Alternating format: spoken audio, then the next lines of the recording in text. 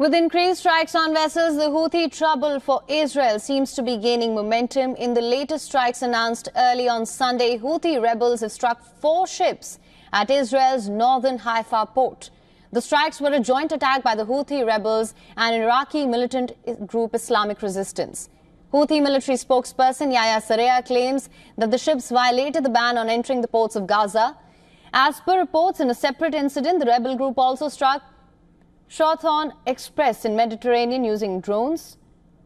This came as part of the group's efforts to disrupt trade in key waterways to show solidarity with war-torn Gaza. Houthis have also claimed an attack on a U.S. carrier in the Red Sea. The Yemeni Houthi group said its forces said that they'd attacked the U.S. aircraft carrier Eisenhower in the Red Sea and the Transworld Navigator ship in the Arabian Sea. However, U.S. officials have denied the attack and called the claims false. The navies of our armed forces carried out a qualitative military operation that targeted the ship Transworld Navigator in the Arabian Sea using a number of ballistic missiles. The operation resulted in the direct hit of the ship. By the grace of Allah, the targeting of the ship came as a result of the owning company's violation of the decision to ban entry into the ports of occupied Palestine.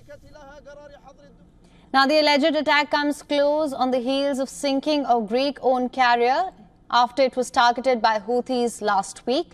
Just hours before the claim, the militant group presented its new unmanned surface vessel Tufan 1. Reports suggest the new weapon carries a 150 kg warhead and has a speed of 35 nautical miles per hour. For latest news, download the WION app and subscribe to our YouTube channel.